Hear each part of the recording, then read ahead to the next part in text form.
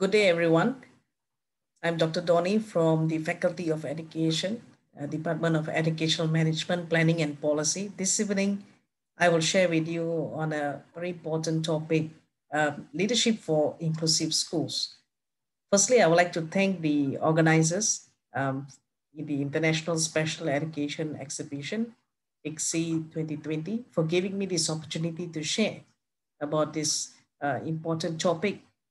How do we lead schools? How do we lead inclusive schools? How do we lead special education schools? What kind of leaderships that is needed for this type of schools? A little bit of introduction. In an educational settings, students are considered normal if they learn and progress through an academic curriculum and behave in an expected way. Whereas students who do not behave normally, students who do not progress academically well, and students who do not behave in an expected manner, they escape the standards, they are likely to be labeled as special. The term special needs is increasingly used in the field of education, and it refers to children and youths who have disabilities or learning difficulties. Malaysia begins its inclusive education agenda in 1994, and this was inspired by its participation in the UN meetings, the United Nations meetings. And during these United Nations meetings, there were certain policies that was developed. We have the UN Convention of Rights of the Child in 1989. We have the UN Standard Rules on the Equalization of Opportunities for Persons with Disabilities, and this was in 1993. And the UNESCO Salamanca Statement in 1994 is the one that sparked Malaysia's inclusion agenda in 1994. And further on, a few years down the road, we have the UNESCO Biwako Millennium Framework in 2002. And all these four United Nations policies and UNESCO policies emphasizes on one common thing, which is all students deserve equal education without discrimination. Moving on to the Malaysian context, we have the Malaysian Education Blueprint that was launched in 2012. And in this blueprint, especially in chapter 4, that emphasizes on student learning, the emphasis is to move more students with special education needs towards the inclusive education. So this was highlighted thoroughly in chapter 4, and especially we were to focus on wave 3 of his education blueprint. We are looking at in between 2021 to 2025. These are the two things that will be the main focus. Every child with special needs will have access to a high quality education. And specifically, we are looking at targeting to have at least 75% of students with special needs enroll in inclusive programs by 2025. Special education in Malaysia, what is the statistics and what are the numbers as of date? How many children do we have in our schools? As of June 2019, last year, the Ministry of Education reported that we have a total of 87,574 special education needs students enrolled in our schools at this present moment. So when we talk about special education in Malaysia, what a sort of spectrum, what a sort of range, and what are the sort of categories of these students that we call special needs? So students with special needs in Malaysia are those who are visually impaired, hearing impaired, those who have speech difficulties, physical disabilities, multiple disabilities, and also learning disabilities. And these students are those students such as those who are autistic, those who have Down syndrome, those who have ADHD, attention deficit hyperactivity disorder, as well as dyslexia. So in line with the existing policy in the Malaysian Education Blueprint, our students with special needs can choose from 3 different schooling options. They have 3 options that they can further their education on. Number 1, they have a special education schools. Now, these schools are schools that have specific training and have specific contents for students who have specific disabilities. Yeah. So, for example, You have special education schools where all the students there have disabilities. Yeah, so every single students in that school have a specific form of disability. Another type of school that we have is called Special Education Integrated Program, SEIPT. And this SEIP, we have made mainstream schools with specific classes dedicated to students with special needs. So these schools is like a normal school. You have normal students going to these schools, but they have dedicated classes and dedicated blocks where students with special needs are integrated in the same school with normal peers. And the last type of schools that we have on offer is called Inclusive Education Program, IEP. Now, these schools are just like our normal schools, general schools that we have, is just that what is the difference between IEP and SEIP is that IEP schools, Inclusive Education Program schools, we have the special education needs students in the same classroom as the normal students in the mainstream classroom. So we have maybe 1 to 5 students sitting in the same classroom as their normal peers. Whereas SEIP, they are not in the same classroom. They are in a separate classroom, but they are studying in the same school. So just to give you a little bit of an overview on the type of terms that we use. So when we look at the first graph, picture of exclusion, so we could see that the school community, those are children with normal children, normal peers. And those who have disabilities are excluded. So they are outside of the school. They are not part of the school. So these are what we call exclusion. Segregation, what the picture of segregation sees that, yes, you have a school community there, whereas you also have another school community which is specifically focused on peoples with disabilities. Whereas another form of picture called integration is you have the normal students in the school and the students with disabilities are integrated as part of the school. So as I mentioned earlier, this is what we call SEIPP, Special Education Integrated Programs, where the students study in the same school, but they are in a separate classroom. And the last form is called inclusion, where normal students and special education students and those with disabilities all study in the same classroom in the same school. So what are the type of schools and student enrollment that we have in Malaysia? So what I'm going to share with you is some statistics that we have as of June 2019. So firstly, we have, as what I mentioned earlier, we have the special education schools. And as of date, as of June 2019, we have about 2,492 special education needs students who are enrolled in this school. Another form of schools we have is called Special Education Integrated Program, the SEIP.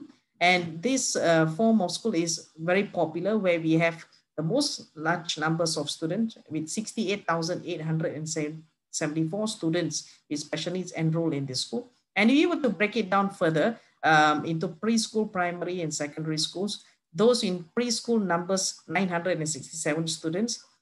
Those who are in primary schools numbers just about 38,000 students, whereas those in secondary schools about 29,000. Then we have the inclusive education program. This is a total of 162,000 students enrolled in this program. Now, if you were to break it down further, we can see that those who are in preschools about 247, primary schools is about 8,200 students, and secondary schools is about 7.7 thousand students. So we can see here from the statistics that the IEP program, the Inclusive Education Program, seems to be the most popular program as compared to the other 3 programs. And this type of school seems to be the most preferred and the most popular ones targeted by parents and as well as students to be enrolled. So the Director General of our education, our Dr. Amin Senin, last year, he mentioned that the inclusive education program, the IEP, have seen numbers increase almost on a yearly basis from 2013 to 2018. And just recently, we have observed a rise up to 50.5% of special education needs students enrolled in 2018 as compared to only 9.6% students in 2013. So we could see that there is a very steep rise, almost half, 50.5% in 2018 as compared to only a mere less than 10% in 2013. And part of this is because of the launch of the government's zero reject policy. So in last year, the government launched the zero reject policy in January 2019. And we can see that at the launch of this policy, we have 10,948 special needs students have been enrolled in this school since the launch of the zero reject policy. And this has allowed our special needs children to enroll into government schools without any much difficulty as compared to before. And throughout this policy, the government is also actively looking at equipping our schools with more facilities, with increasing the number of inclusive schools, and also placing and training more special education teachers in the schools. So coming to the role of school leaders. So what are the roles of school leaders in these inclusive schools? So there are many inaccurate perceptions of inclusion. So one of the roles of school leaders is to provide a clear guidance and provide a clear definition to their school community and the society on what is inclusive, what is inclusion, and what is an inclusive school. So school leadership in special education, the literature research has proven that school leadership has a great influence on student learning outcome. So we know that school leaders are second only to teachers in terms of their influence on student learning outcomes. So school leaders do have a great influence on students' achievement, on students' outcomes, and the overall students' performance in their schools. School leaders who focus specifically on instructional issues, who demonstrate administrative support for special education, and those who provide high quality professional development for their teachers. Research has proven that these leaders produce and enhance the outcome, especially for students with disabilities. And one of the main roles of school leaders is the ability to skillfully engage the school stakeholders. And who are the school stakeholders? The school stakeholders are those who consist of their students, those who are their teachers, the parents. And the idea is to engage them to share the same values, to share the same beliefs, to have the same coherent vision for the school, to have the same coherent mission of the school, and to, of course, get all the stakeholders on one common mission, that is to educate all students well. So what are the role of school leaders in special education? Firstly, the role of our school leaders in special education is to provide administrative support. And research has proven that providing administrative support to teachers, it helps teachers develop and implement a lot of interventions, a lot of programs that eventually helps impact student performance and eventually helps improve student achievement. So administrative support is a very crucial element and is one of the primary roles of school leaders in special education. Secondly, school leaders need to understand the needs of students with disabilities. The knowledge of students with disabilities has to be there. They need to know what are the spectrums of special education. How does an autistic behave? How does a Down syndrome student behave? And they need to know what are the needs of this kind of students and how to address and help this kind of students. Another important role for our school leaders is to understand the instructional challenges that teachers face. So we know that teaching students with special needs is a very challenging job, is a very challenging mission, and the school leaders need to understand that it's not easy. We can come prepared with some instruction, but that instruction maybe needs to be changed. We can come prepared with some lesson plan, but it might work and it may not work. So understanding this kind of challenges and supporting teachers in terms of implementing and overcoming these challenges is also a very important role by our school leaders. Thirdly is school leaders are responsible to devise policies and procedures to facilitate classroom support. So for example, they could look at whether the school has enough teachers to start with. Do they have enough teachers to teach all the students in the class? Is the student to teachers classroom ratio healthy? Does the teachers have enough teaching materials and resources to carry out their instructional programs? Do the parents have relevant information about the outcome of the students regarding the progress of the students? Does the teachers have some form of flexibility in terms of teaching based on their understanding, based on their creativity, based on the needs of the student? Is there some form of shared leadership opportunities? Shared leadership as in teachers are able to make decisions. We have different leaders and we have different types of people being empowered and given the responsibility to take up tasks, and they are given also the responsibility to make decisions. So the entire decision making is not centered on the school principal. Another role for the school leaders is to foster professional learning communities. And this is to ensure that cooperation and collaboration happens in the school. And this is a very dynamic and healthy process that happens between a group of teachers and the subject heads. And one of the ways to foster professional learning communities is to ensure that regular meetings are held between teachers and subject heads for them to exchange ideas, for them to exchange resources, for them to learn from one another. School principals are also encouraged to practice instructional leadership. This enables our leaders to find necessary resources to support the teaching and learning in the schools. They are able to make reasoned judgment based on students' programs, based on students' outcome, based on students' achievements. So if we have students who are underperforming, we have students who are not performing to expectations, for example, or not progressing well. So the instructional leadership practices will enable them to monitor the students, to mentor the new teachers, to ensure that teachers know how to implement interventions to help their students, to mentor new teachers on how to engage parents, how to ensure that learning happens both in the school and at home, to provide professional opportunities for all staff members.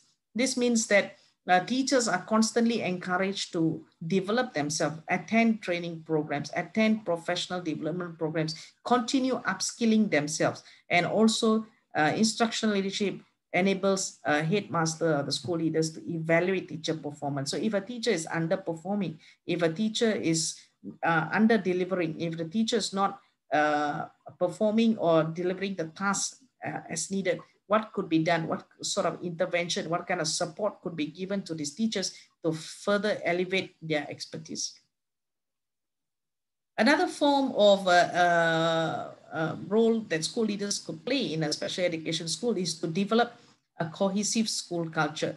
And what we mean by a school culture, we will like a school culture where there is greater trust, there is respect to one another. Teachers respect one another. The principals respect the teachers respect the principal. There is a dedicated time for learning among the teachers. There's a dedicated time of learning among the students. There's a dedicated time for learning among the teachers and the students. And also teachers are given some time to reflect on their teaching practices, reflect on the students' achievement and how they could do better. So cohesive school cultures could include shared values and belief. Teachers share a common mission. They share a common goal. And this is all to facilitate both our students and our teachers' motivation and their enthusiasm. And the next role for school principal is to distribute leadership. So the leadership of the school is not necessarily has to be centered all on the school principal. The school principal could distribute the leadership to the senior assistants, could distribute the leadership to the head of departments, could distribute the leadership to subject experts. So in this case, these teachers who have the expertise in that area knows best. They know what to do. They have the experience. They engage the students. They deal with the students directly. They are empowered to make decisions, and they are empowered to create interventions to better the student performance. So basically, what are the model of school leadership for inclusive schools? So to round up our whole discussion, I would like to propose 8 elements on leadership for inclusive schools. So firstly, school leaders should provide administrative support. Secondly, school leaders should and must know and understand the needs of the students in their schools. Thirdly, school leaders should understand what are the instructional challenges that is faced by their teachers and how they could support their teachers in the school. Fourthly, school leaders should develop a cohesive school culture where there is exchange of knowledge, exchange of ideas, there's a trust, there's a common mission, there's common vision towards the school goals. School leaders should devise policies and procedures where professional learning communities are created, collaborations are there, and teachers attend professional development programs. School leaders should foster professional learning communities, encourage this form of communication and collaboration among their teachers. Seventh, practice instructional leadership. And lastly, principals learn to distribute leadership. So the leadership is not just centered on the principal, the leadership is distributed across to the senior assistant, to the head of departments, and also to the subject matter experts in the school. So that's all from me. I would like to thank all of you for taking this time to listen to this video. Providing appropriate educational opportunities for all our students is indeed a very ambitious goal, but we need to ensure that no child is left behind. And to ensure that no child is left behind, we need capable and caring school leaders. And these leaders who are capable and caring are needed in every school in Malaysia. So these are the references throughout the slides that I have used. So if you like to read further on this, please feel free to do so. So thank you very much, everyone, for your time. And my emails is on the first slide. If you would like to get in touch with me, I will be most happy to hear from you. So thank you very much and have a nice day. Stay safe.